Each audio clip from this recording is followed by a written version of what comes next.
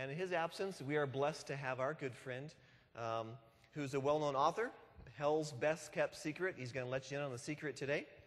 And street evangelist, our great friend, Ray Comfort. Ray, come on up and bless us with the word this morning.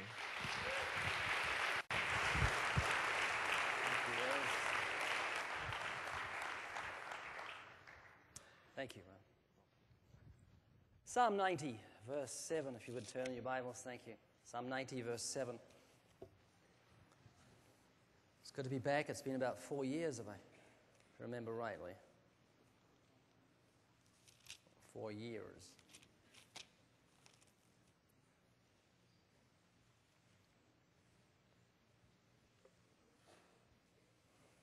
Psalm 90, verse 7.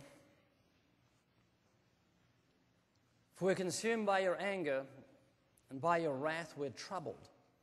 You have set our iniquities before you, our secret sins in the light of your countenance. For all our days are passed away in your wrath. We spend our years as a tale that is told. I've done many radio interviews, and one that remains firmly fixed in my mind was way back in the 1980s. I don't know if you realize it, but most radio stations have what's commonly called a cough button. That is, if the announcer wants to cough, he can put his thumb on a little switch or a button and press it down, and he can cough, and you don't hear him cough. You can say, here is the news read by such and such, and you don't hear the Well, I had a friend, a radio announcer. His name was Dudley Scantlebury. Dudley had a name that suited his voice. His name sounded like he was a rich English aristocrat, and his voice sounded like that.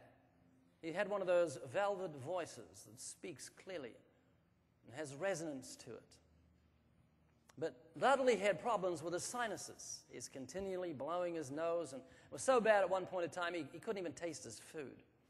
Well, I was doing an interview with him on a Sunday afternoon. I was in the studio, it was live, and he begins the program with, "Good afternoon. Welcome to the program. Today is going to be an exciting program. We have with us Ray Comfort. Ray, welcome to the program." I lost it. I actually fell off the stool I was sitting on onto the floor. And my wife was listening to the interview. She said afterwards, "What was that grunting in the background I could hear?" That was me on the floor. I lost it. Well, around that time, we had a gentleman or a young man join our youth group. I was the youth leader in our church back in the 1980s. And this man's name was Peter. This was way down in New Zealand. And I was the youth leader. He was from Australia. And Peter had a serious facial disfigurement. The right side of his face looked like it had kind of melted. His eye was down about an inch. His mouth was pulled right down. And so he was part of a youth group for about 2 weeks. And one day I thought, man, I have to face this. I'm going to go up and ask him what happened. And so I went up to him. I said, "Peter, what happened with your face?" Hoping he wouldn't say, "Nothing. What happened with yours?" But he was very gracious. And he said, actually, it was far worse. He had a very bad speech impediment. He said it was far worse than this. And he said his face was all melted down about 2 inches further down, and surgeons and 2 major operations had actually lifted up. He says, "I look much better than I used to look." And he had a great sense of humor and very gracious about it. And one day he was at the altar at the church I was at, and I went down and says, "Peter, what are you seeking from God?" And he said to me, "I want to be a radio announcer." I said, "Excuse me?" He said, "I want to be a radio announcer." I said, "You want to be a radio announcer?" And in my mind, I was thinking, Lord, give me a blind man. What am I going to say to him? And so I just said, "Peter, delight yourself in the Lord. He'll give you the desires of your heart." And unbeknown to me, Peter got a job at a radio station, working through the night, sorting out recordings for the next day for the radio hosts. And I had a radio program at that time, and he introduced it just for fun and gave it to me. And I listened and I thought, who is that? Someone said, in a nice voice said, "And now we have Ray Comfort." I thought, what? That's Peter. So I took it to the manager of the radio station, and they employed him as a Christian radio announcer. God was so faithful. And about 3 or 4 months later, Peter was at another altar, and I went down to him, and I says, Peter, what are you seeking from God? And he said, I want a wife. I thought, oh, Lord, give me a blind man. And I thought, well, I just said, well, Peter, delight yourself in the Lord. He'll give you the desires of your heart. Long story short, last I heard, he was married, living in Australia with 3 children, and God certainly is faithful to his promises. Now, also around that time, in the 1980s, I had a burning heart's desire. I desired that God would bring forth laborers. I don't know if you're familiar with Jesus' command to pray in Luke chapter 10, verses 1 and 2. He said, pray to the Lord of the harvest that he would raise up laborers. Well, that's a command for you and I to pray for laborers.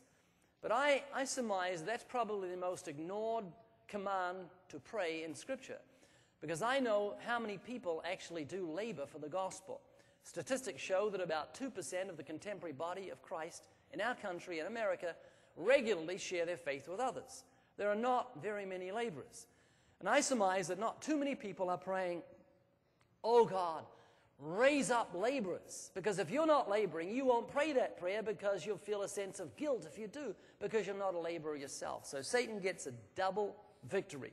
Not only are you not a laborer for the gospel, but you're not even praying for laborers.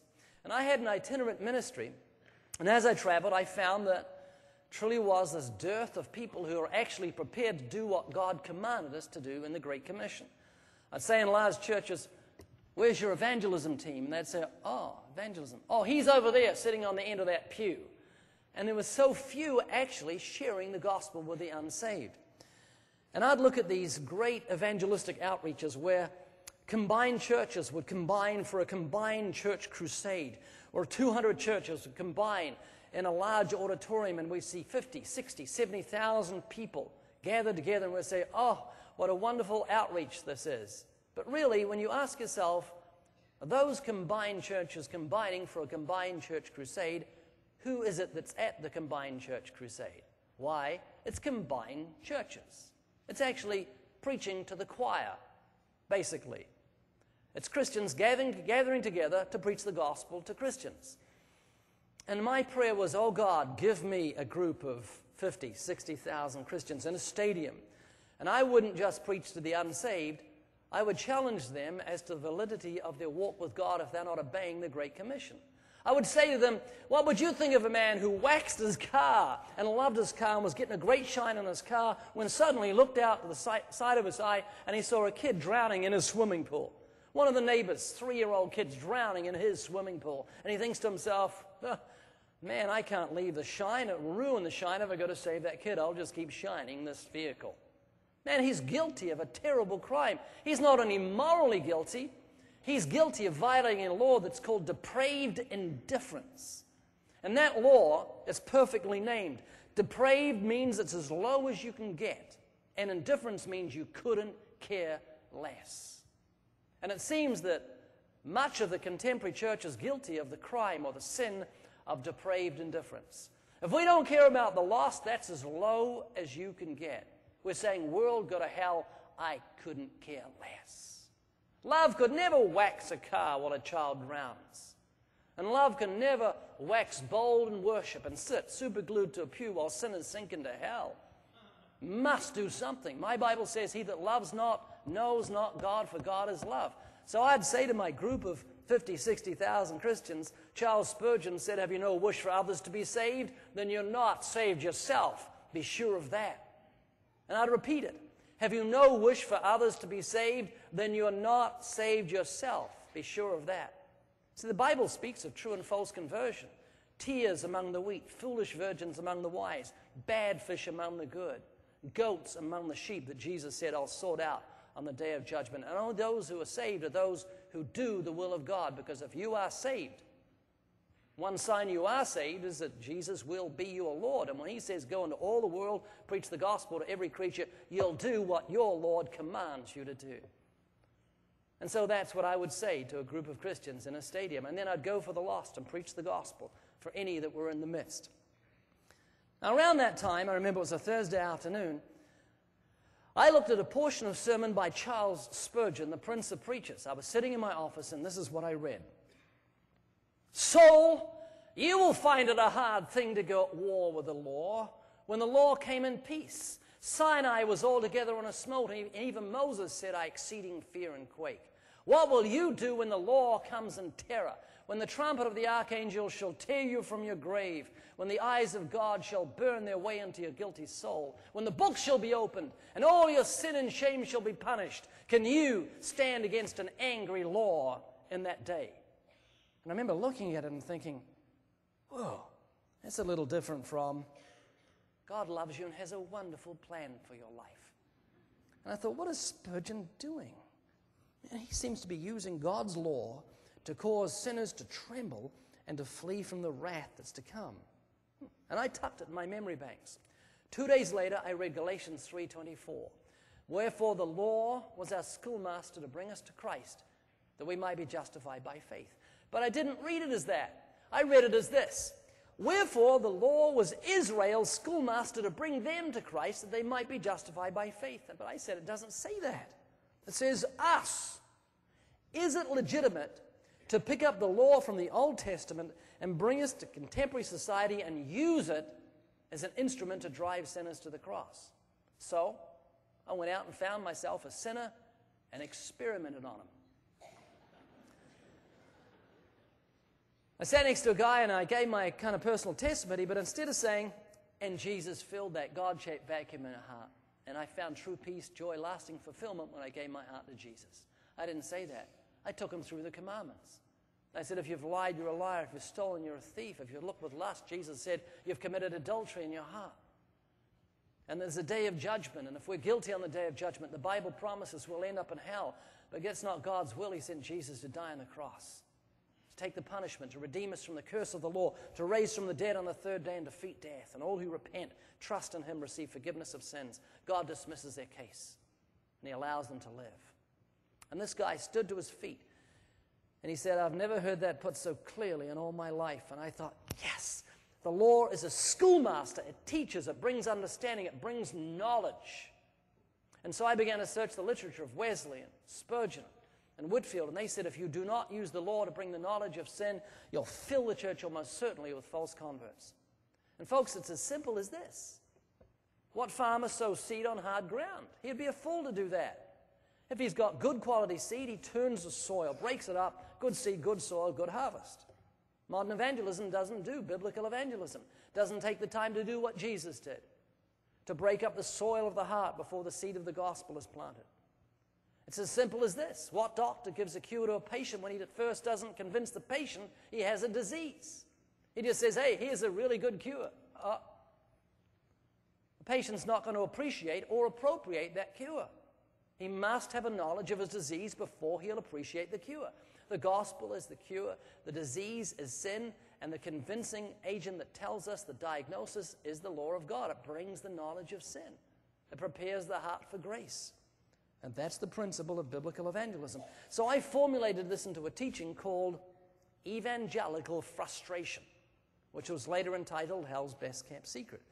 And I began teaching it, and I thought, man, I've got an established itinerant ministry. It is dead in the water. I've lost this. If I preach this, people are going to slam doors on me and call me a legalist. The exact opposite happened. Doors began to fling open. Someone heard it, pastor in the United States. He said, America must hear this teaching.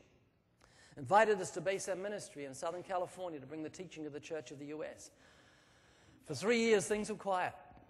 Then David Wilkerson put his commendation on the teaching. Bill Gothard put his commendation on the teaching. Doors began to open further. And one day, Kirk Cameron called. Kirk is from the Growing Pains sitcom. Fine Christian. He's with the Left Behind movies. And he said, I have just heard Hell's Best Kept Secret. He said, I am devastated. I've never heard anything like this in my life. You see, for Kirk, a Christian was someone who went down to his backyard, sat amongst the green grass, looked at the blue sky, opened his Bible, listened to the birds singing, and thanked God for creation. He had no concern to the lost until he understood the principles of biblical evangelism, true and false conversion. He began to realize that he had never found a place of genuine repentance. He had never been concerned for the salvation of his loved ones or his neighbors or strangers. And God transformed his life overnight. And over the next 12 months, he joined ministry with me, and he kept saying, how can we get this teaching to the church? How can we get this teaching to the church? And I'd say, well, Kirk, welcome to Club Frustration. I've been a member for 20 years. You just have to get used to it. Well, one day he was on TBN talking about Left Behind 2, and he mentioned our website address. Well, the next day we got 73,000 hits. The thing collapsed. It crashed. It couldn't take the traffic. So we got our own server. I called TBN and says, hey, it crashed. They said, well, come on again. You come on with Kirk and talk about your ministry. So the day we were due to go on, TBN called and said, the host that was going to interview you guys is sick. Will Kirk host the whole 2-hour program? And knowing Kirk, I thought, no way. He's not want to be identified with Christian television in that respect. I thought, there's no way he's going to say yes. And I called Kirk and told him, and he said, yes, if they'll let me preach hell's best kept secret. So I thought, no way. They're not going to let him preach hell's. No way. Called TBN, and they said, yes, we'll give him an extra 20 minutes on top, so he's got some elbow room. So Kirk preached hell's best kept secret word for word, and the next day our website got over 1 million hits in one day. The ministry exploded. TBN said, please, Kirk, come back each week and host the program, because their ratings went through the roof. So they had channel surfers that never stopped on TBN, would suddenly see Mike Seaver preaching from the Bible, and they'd beach themselves on TBN of all places. So the ratings went through the roof. They pleaded with him to come back. He says, no. He said, no, I won't. But I'll tell you what I'll do. Ray and I will produce a television show called The Way of the Master that brings out principles of biblical evangelism. And so that's what we did. We're coming up to our 3rd season. It won People's Choice Award 2004, 2005, NRB 2005 Best Program Award of the Year. And this is a television program about evangelism. So it has blown me away at what God has done. The principle behind what we teach is so simple and yet so profound. And it was kind of summed up in a member of our staff told me. A guy's name is Danny, who works for our ministry.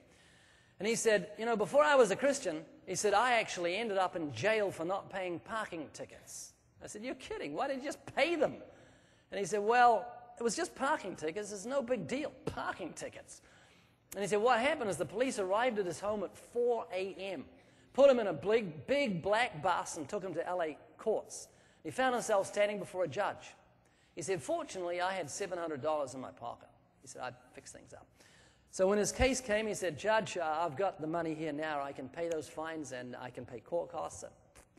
And the judge says, Mr. Goodall, I'm going to save you paying out all that money. You're going to jail. Oh. And Danny said he was terrified. Now, his problem was that he trivialized his crimes, just parking tickets, and thus he deceived himself. Had he known the judge's ruling that he was going to end up in jail, he would have immediately got things right between him and the law. Now, you and I have a case pending. We've violated God's law, and the case is with the Supreme Court of Heaven. Every single one of us will give an account of himself to God. One day, death will seize upon us. It will arrest us and drag us before the judge of the universe. We will fall into the hands of the living God. And we'll not be concerned if we don't understand the judge's ruling. Now, if you've seen our television program, you'll know this is a typical encounter. Recently, I was in a taxi with a taxi driver, and I says, hey, how you doing, da-da-da. I say, hey, can I ask you a question? What do you think happens when someone dies? And this gentleman's name was Muhammad, and he was a Muslim. And I've learned how to handle Muslims. So what happens when, in using biblical principles, what happens when you die? What do you think? He says, you either go to heaven or you'll go to hell. I said, where do you think you go? He says, I hope, I don't know. I hope I'll go to heaven. So I said to him, Muhammad, let me tell you a little story. I said, a criminal standing before a judge, he's committed a very, very serious crime. But he thinks he's going to get off because all he's going to say is, Judge, I'm really sorry and I won't do it again. He says, is he going to get away? Is the judge going to let him go? It's a very serious crime. Oh, you're sorry? Oh, I didn't realize that. You won't do it again? Okay, case dismissed. No way. The judge is bound by law. He must do what is right and just. There's no way he's going to let him go because he's sorry and he won't do it again. Of course he should be sorry. He's done wrong. And of course he shouldn't do it again. And Muslims trust in that very principle. They really think they're going to tell God, I'm sorry, and I won't do it again. They're very sincere, and it's not going to hold water. So I said, do you think you're a good person, Muhammad? He says, yeah, I think I'm a good person. I go to heaven. I said, have you ever told a lie? He says, yes, yes. I said, what does that make you? I want to personalize his crime. I want to show him how serious it is. And he says, oh, I have told just fibs, just white lies. That's how people react. We trivialize the crime, and thus we deceive ourselves. We're like Danny, who trivialized just parking tickets, and thus he deceived himself. And the Bible says, he that says he has no sin, which is what you're doing when you say, oh, it's just white lies, it's not really bearing false witness, deceives himself. Ever stolen something? Yeah, but just little things when I was a baby. But people are like that again and again. Yeah, when I was 3 or 4, I took a tiny piece of candy. Took it back. We trivialize our crimes and we deceive ourselves. Here is the judge's ruling on liars. All liars will have their part in the lake of fire. You say, what? Yeah, all liars have their part in the lake of fire. All liars. That is the judge's ruling. Lying lips are an abomination to the Lord. That means extremely detestable to God. Lying lips. He takes deceit very, very seriously. You say, I don't believe in hell. Well, that's like my friend Danny saying to the judge, oh, I don't believe in jail. What's the judge going to say? He's going to say, excuse me? Take him away. Our unbelief doesn't negate realities. Of course there is a place called hell. Of course God is going to punish murderers and rapists and thieves. But God is so good, he's going to punish liars and fornicators and blasphemers and adulterers. He's going to punish right down to the thought and intent of the human heart. He that hates his brother is a murderer. Every idle word a man speaks, he'll give an account thereof on the day of judgment. We cannot let sinners continue to trivialize their crimes. We must learn to make it personal. We must be like Nathan the prophet, who was so faithful. When he stood before David, and David had violated the commandments, he had murdered, he committed adultery, he had lived a life of deceit, he had stolen, he had coveted, he had broken the commandments. But when Nathan stood before him, he didn't say, David, God loves you and has a wonderful plan for your life. He didn't say there's a God-shaped vacuum in your heart only God can fill. And he said, no. He said, you are the man. Why have you despised the commandment of the Lord? He personalized the crime. He brought out the serious nature of the crime.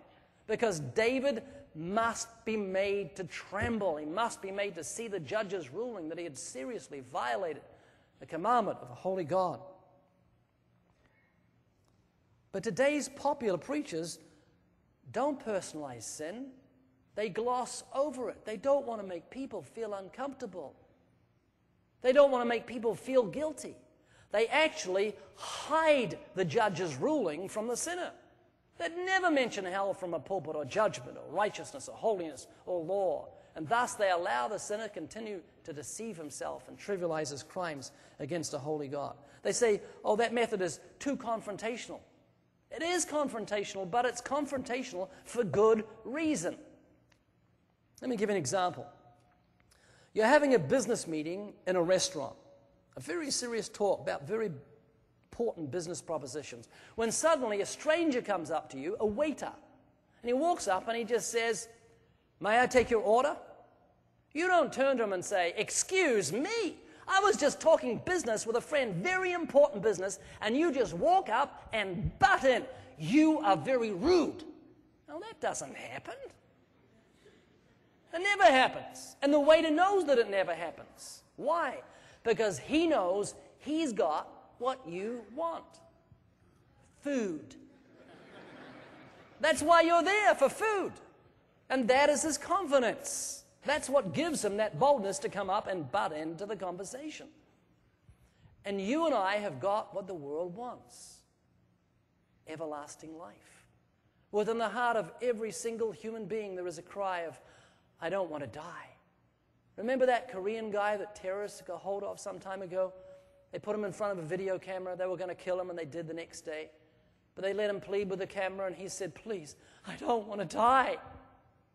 And you and I empathized with that because we're human beings. We're not like the animals. We're separate from the animals. We're made in the image of God. We're human. Human means lowly. Being means that we're aware of our existence. We're aware that we exist and that we have an appointment with death. And when the heart of every single one of us is this cry of, oh, I don't want to die. That's our God-given will to live. And every single sane human being has that. And we've got what they want. We've found everlasting life. They just don't understand that. They think we are religious. But we've found the greatest treasure any human being could ever hope to find. And what we've got to do is make them understand the issues. So we have a new waiter. He comes to the restaurant. His manager says, there's a couple of businessmen over there that are just going butter and you'll be fine. He says, I don't want to look at them. They're wearing suits and ties. They're busy talking. So what does the manager do? He puts him with an experienced waiter. And the experienced waiter walks up. The shy waiter stands beside him. The experienced waiter just walks up to these businessmen and says, may I take your order? And they say, yes, certainly. Yeah, would like this, this, and this. And the shy waiter looks, he says, it works.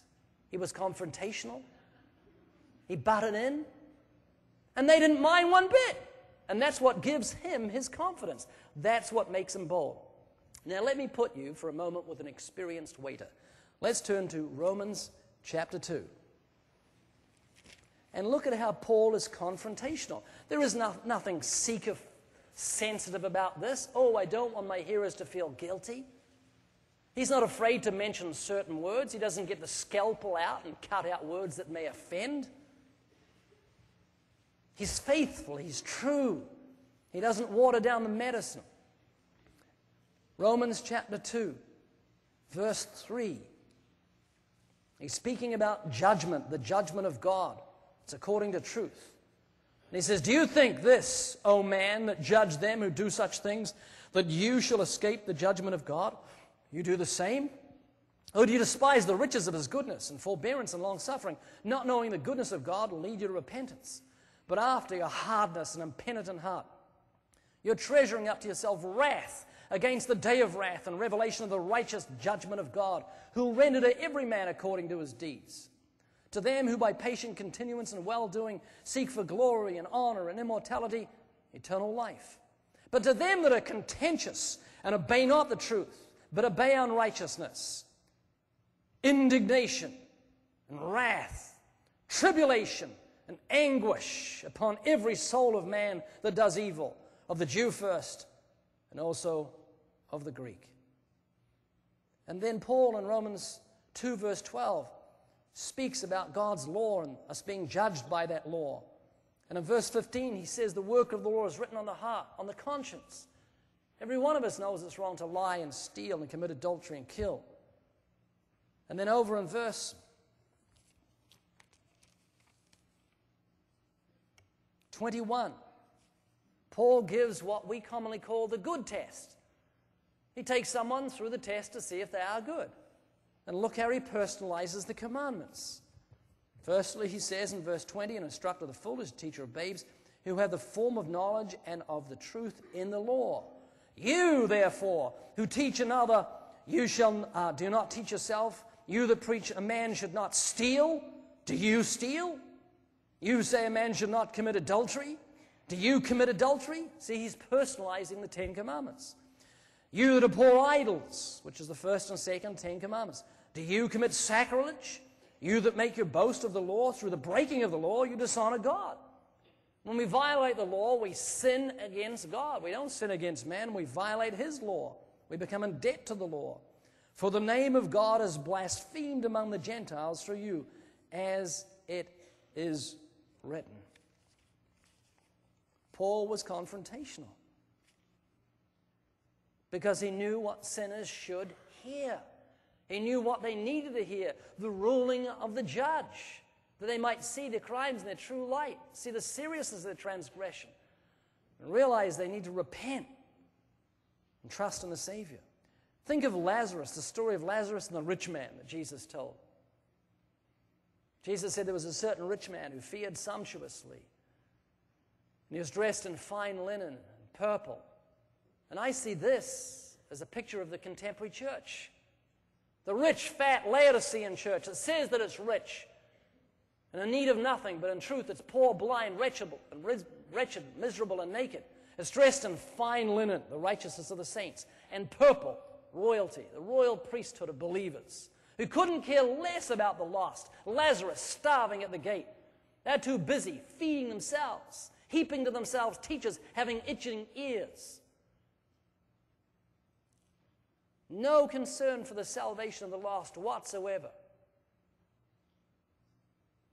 But it was in hell the rich man suddenly became evangelistically concerned. It took hell to awaken him about the plight of others.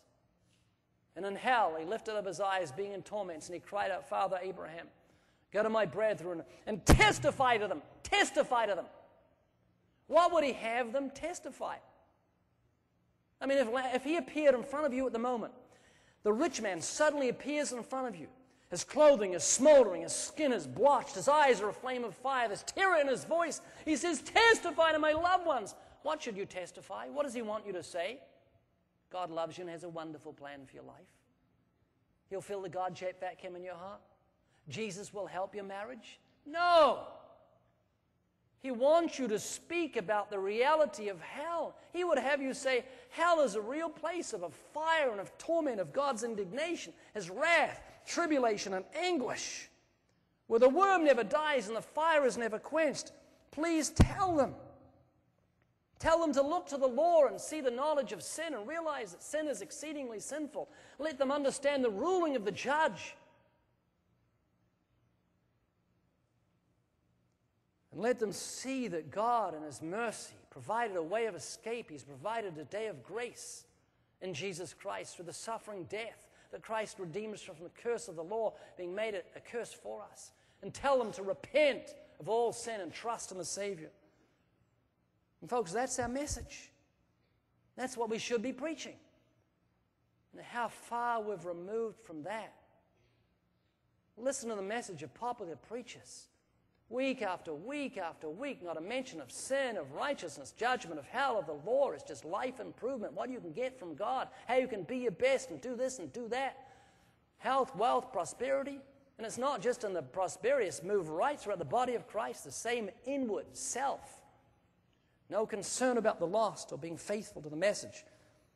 Preaching the unadulterated Word of God.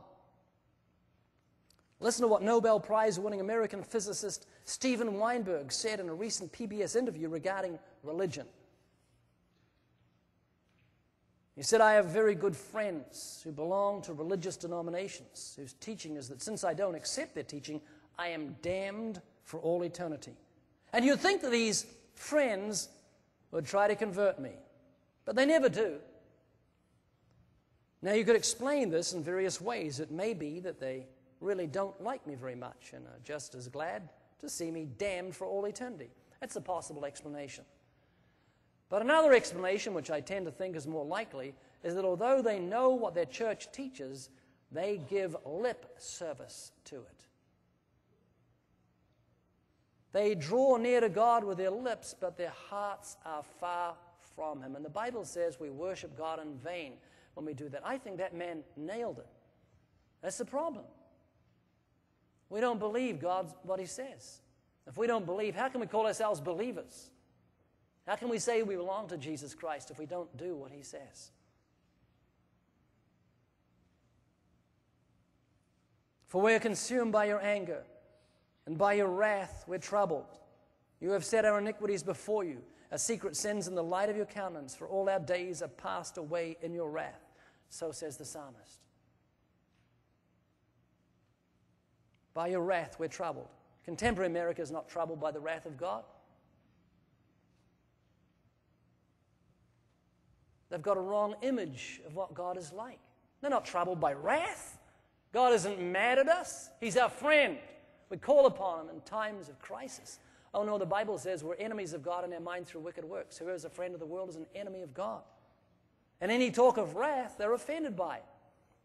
And I believe they're offended by any thought of God's wrath because the church has forsaken the preaching of God's law. When do you hear that law thundered from pulpits? When do you see flashes of lightning at Mount Sinai fall upon congregations and put the fear of God in them? Because the Bible says the fear of the Lord causes men to depart from sin. What the law does is it makes hell reasonable. If God is that holy, if he considers hatred to be murder, lust to be adultery, we are in big trouble.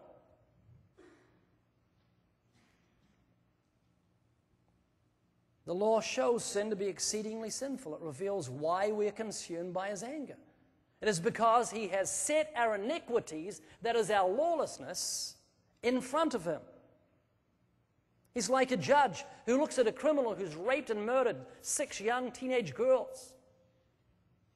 He's raped them and then slit their throats. So what does the judge do? He sets the man's lawlessness in front of him. He takes the evidence of the man's guilt, the photo of the girls with their throats cut, the knife the murderer used, the fingerprints on the knife, his note boasting of what he did. And then he passes sentence in the light of that evidence. And God has set our iniquities before him. But more than that, our secret sins are in the light of his countenance. God's not in the dark as to what we've done. He sees the thoughts and intents of the heart. And they're in the light of his countenance. They're not at his feet or at his hand. They're right in front of his face. And he's holy and just and must bring every work to judgment, including every secret thing, whether it's good or evil. The goodness of God would kill us if we stood in the presence of God. When Moses asked to see God, God says, "You cannot see my goodness and live." God is like a good judge who is filled with fury at a heinous criminal. He's just waiting to bring down that gavel and bring justice. And God is so good, his wrath abides upon us. We are consumed by his wrath. The law convinces us that it's a fearful thing to fall into the hands of the living God. It drives us to the cross. You say, how can I bring that sort of message to an unbeliever? How do I bring that subject up? Well, folks, I've learned how to do it. It's very simple. It's very easy once you learn how to do it. I always carry with me gospel tracts, and let me show you this one. This one is $1 million bill. It's not a real $1 million bill. I wouldn't hold it up in front of other human beings. Okay, if it was real. It's not real because there's no such thing as $1 million bill. Okay, if there was, it would probably look just like this. On the back, it has a very clear gospel message. And I use this to bring up the subject with sinners. I just say, excuse me, you're doing a great job. Here's $1 million. People go, what? $1 million? Whoa, thanks. I said, it's great when you get the change. I say, good. So it's got a gospel message on the back. Have you had a Christian background? They say, yeah. I say, what do you think happens after someone dies? Do you believe in heaven and in hell? You just get them talking about what they believe and say, what do you think happens? And they say, well, most people, they react like this. Yeah, boy, I believe in heaven. I don't know if I believe in hell. And they say, well, do you think you're good enough to go to heaven? They say, yeah, I'm good. The Bible says almost every man will proclaim his own goodness. So, well, there's a way to find out. Just go through the 10 Commandments. Let's do a little test. Don't take a minute. It's 4 questions. Nothing to lose. Most important thing you'll ever look at. You ever told a lie? You ever stolen something? Look with lust. Blaspheme God's name. Open up the commandments. Bring the knowledge of sin. Let them tremble before a judge they've violated. Let them hear the judge's ruling. All liars have their part in the lake of fire. You know, I travel a lot by plane, and I carry these tracts with me. And I've noticed there's a sort of bit of tension in planes for some reason nowadays. So when I go in, I like to lighten things up a bit. You know, I just show my ID. And you can't see this, but this is my ID. This is what I show them. Okay. It's a picture of me with a stretched head. So how to do that? Well, it really hurt when they did it. And it just lightens things up straight away. The flight attendant goes, oh, that's funny. Give me that. Give me your wallet. Oh, look at this. Showing other people. And then I say, hey, you folks are doing a great job. Here's $1 million. They go, oh, that's funny. Oh, that's great. So I give one to the other flight attendant. I say, how many drivers is there? 2. Okay, one for the pilot, one for the assistant. There you are. And they say, thanks a lot. And I speak very loudly, and there's a reason I speak loudly. It's because I know that just to my right there is the business section. And in the business section are businessmen who are sitting there minding their own business, but they look up and they live for this stuff.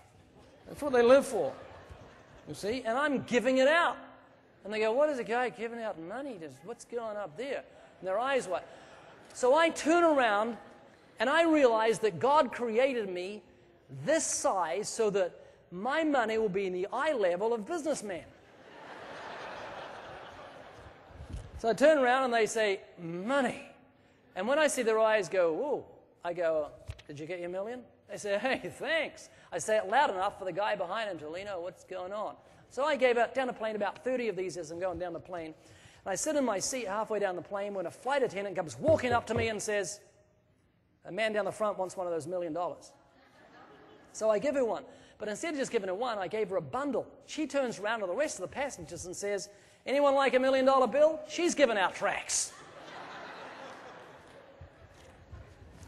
So folks, you can do this. You can get these on livingwaters.com. You can listen to tapes free of charge. You can download the tapes. They're non-copyright. You can duplicate them. And you can learn biblical principles. Just go there and click on the audio section of livingwaters.com. But to encourage you as we begin to close today, I want to share with you a witnessing experience that I see as my worst ever witnessing experience. And the reason I want to do this is so that it will bring great comfort to you if you have a bad time. I was in Santa Monica in Southern California on a Friday night. It was a very dark Friday night. It was worse than the time that I, as a new Christian, went out door knocking on doors. I just didn't want to do it. I felt self-conscious. Jehovah's Witnesses had stolen our thunder, knocking on doors everywhere, and people didn't want knocking on doors. And there I was knocking on someone's door. So when the door opened, with a very sincere tone, I said to the lady that opened the door, oh, hello, I'm not a Jehovah's Witness. And she said, well, I am.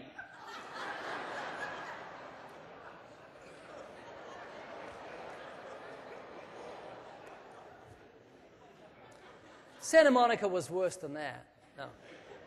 It was worse than the time that I was talking to two young ladies and wanting to relate to them and be friendly. So I said, that's because I wanted to witness to them. I said to the one that was pregnant, when are you due? And she says, I'm not. I said, my, what a full dress. Well, must go. Santa Monica was worse than that. It was worse than the time that I was at KABC Radio, which is a secular station. I did a radio program regularly on a Sunday night where I was in a studio with a Catholic priest and a rabbi for 2 hours talking about religion. And I was in the lobby, and it's a security guard standing there. So I felt at liberty to talk to him, seeing it was a Christian program, kind of religious program. I says, so you had a Christian background? He says, oh. I said, well, do you think you're a good person? He says, yeah, I'm a really good person. So I said, well, have you ever told a lie? He says, yeah. So what does that make you? He says, a liar. I said, have you ever stolen something? He says, yeah. I said, what does that make you? He says, a thief. I said, now Jesus said, if you look upon a woman and to lust after her, you commit adultery already with her in your heart. Have you ever done that? And suddenly he looked down, and I lost eye contact with him. So I grabbed his hand. I said, have you ever looked upon a woman to lust after her? And he looked at me in the eyes and he said, no, I'm gay. And I was holding his hand.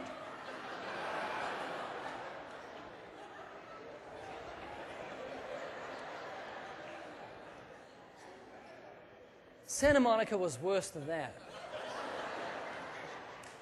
Let me tell you what happened in Santa Monica, Southern California, on a dark, very dark Friday night. I've been open air preaching. I went there every Friday night for about 3.5 years and preached open air. And during the open air preaching times, during the break, I would get down and I would give out gospel literature. I'd give out tracts to people as they went by. And as I was giving out tracts and people were taking them, suddenly I saw a lady in an electric wheelchair come from my left, and she was hooting it. She was doing about 8-10 miles an hour. She's going really fast. She had a foot to the pedal, and she went like that. And I noticed she had some terrible disease where her face was just contorted and her hands were thrashing back and forth with this horrible disease. And my heart went out to her, and I thought, oh, I'd love to give her a tract, but just, what was that? She was gone. And I thought, oh, man, I felt so disappointed. About 10 minutes later, I look to my right, and back she's coming. This time, no foot to the pedal. She's moving about 2 miles an hour because the lady is pushing her along. And I thought, oh, this is my opportunity. So I grabbed the tract, and I went up to give it to her. And as she went to grab the tract, this horrible disease made her hand thrash like that, and she couldn't get a hold of it, and her face looked so disappointed. So I tried to give it to her again, and again, she missed the thing, trying to take hold of it. And I just felt sick, and I felt so disappointed. She was trying to get this, and she looked disappointed and frustrated. And so I started walking alongside the wheelchair, and probably 2 or 3 times I tried to put it in her hand, and this terrible disease made it thrash back, her hand thrash back and forth, and her face looked disappointed and frustrated once again. And I was trying to put it between her fingers when suddenly the lady pushing the wheelchair said, "Can't you see she doesn't want it?" Duh. Her frustration on her face was not because she couldn't get hold of it. It was because this silly little man with a mustache was trying to put a piece of paper between her fingers, which she didn't want. Get this thing out of my face. And I just bowed my head and said, "Lord, if you're thinking of taking me home any time in the future, now would be really appropriate." So the next time you say something wrong when you're trying to witness to somebody, or that somebody rejects you, or you chicken out, please don't be discouraged. Speak comfort to your soul. Just say, "Remember Ray Comfort in Santa Monica." Let's close in prayer and ask God to seal this word to our hearts, shall we?